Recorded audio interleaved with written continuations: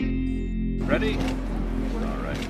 We're unbelievably excited. It's of course been a long time coming to laying the last piece of the track, but we couldn't be more excited with just over 2 months to the start of the opening ceremonies to now have one of the marquee venues in our footprint ready to have competition. We couldn't be more pleased with where we are today. There's a great track record of high-performance athletics training facilities here at York University.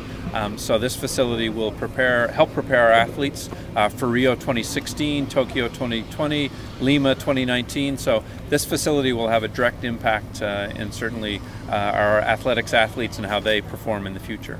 Having the home crowd advantage, I think it's very exciting, and one of the things athletes have to be careful how to manage the excitement, and so you're not distracted by the hometown fan or home crowd advantage. But it's going to be very, very exciting for all the athletes to compete in front of friends, family, and fans. I can just imagine all the noise from the finals in the 100 meters, from the relays, and all the long distance events, and all the jumps and throws. It's going to be full of excitement. It's certainly one of the marquee sports in any games, and certainly for Pan American Games, that'll be the case here. So we have a fantastic facility for our spectators to come and enjoy some remarkable performances, and certainly with hopefully a great weather like we have today, it'll make for a really unique and memorable experience for everyone. You know, I competed for many years and I coached for many years, but I've never had a piece of track before, so this is very exciting for me too.